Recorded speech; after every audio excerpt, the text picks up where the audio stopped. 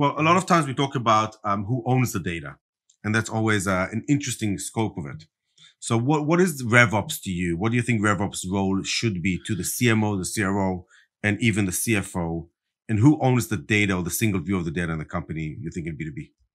Well, if you're pursuing a single view of the data, then there isn't inherently sort of a primary owner. Like, it's the company owns the data. And if you're looking at it between sales, marketing, customer success, finance, it's a collective ownership. I mean, so there isn't really, I don't know if this is the sort of like the communist answer, but like, I'm not worried about which department owns it. I'm worried about making sure that there's consistency and value in that data across systems. Now, there are plenty of marketing teams that have increasingly taken over ownership of revenue operations, right? And said, listen, we're marketing, we're the voice of the customer.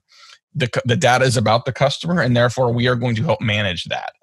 I see the best places for RevOps to live are either within marketing or sometimes within finance, right? To have RevOps report up to the CFO to make sure that data is optimized can be useful. If it's owned in sales, it's just not a function sales should be distracted with.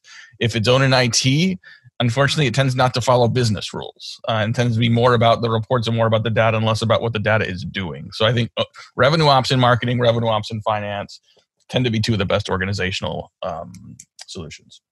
Love it. Have you seen revenue ops becoming this insight engine and giving you recommendations and takeaways already about what the go-to-market machine should be doing? Or is it mainly still tasked like try to tie all the data together, try to build reports? Where is it at in maturity? Yeah, I love that question. And I think that there's obviously many companies at different levels of that maturity curve. I would say too many companies still treat the data just as facts in and of themselves. Like, here's the data, here's the numbers. And if I can have them in an organized way, and if I can have them in clean reports, and if I can make it so you can access the data right away, then I'm good. But data is meant to be interpreted, right? I mean, if you look at a report or a dashboard, you should answer three questions. Like, what does it say? What does it mean? And now what do I do? Right? So in too many reports and too many RevOps systems, it's just about like, here's what it says. Here's what it says. And then you move on. Like, no. Depending on what it says, is that good? Is that bad? What does that imply? What does it mean to us based on what that says? And what are we going to do about it? Sometimes you look at a report, you're like, okay, green light, everything's good. What we do next is just keep doing what we're doing. I want to identify the data and the trends and reports that tell me I should be doing something differently, telling me I should do something new, telling me that I should stop doing something that's not working.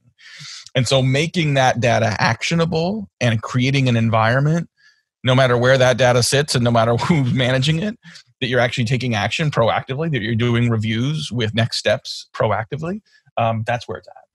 Yeah, if I had $1 for every time I go to a sync or interlock meeting, where 45 minutes is just spent on understanding the data and agreeing methodology of what this data means, it is, in order to have a proper interlock and agreement between the functions, it's, why don't we first of all define what data we're looking at? What do these KPIs mean to us? Yep. And then let's starting to understand what we should be doing next. It's so much time is spent on just deciphering what the data means. Do you see that as well? Yeah. I mean, I think, and it takes, you have to invest the time to do that. You have to invest, you have to have people that know that that's part of the job. And you also have to invest part of their time to actually do that. And unfortunately, there isn't always a direct output from that effort. Sometimes you look at the data and you don't come up with a good idea. You don't come up with a good insight. So there's a level of fishing that you're doing there.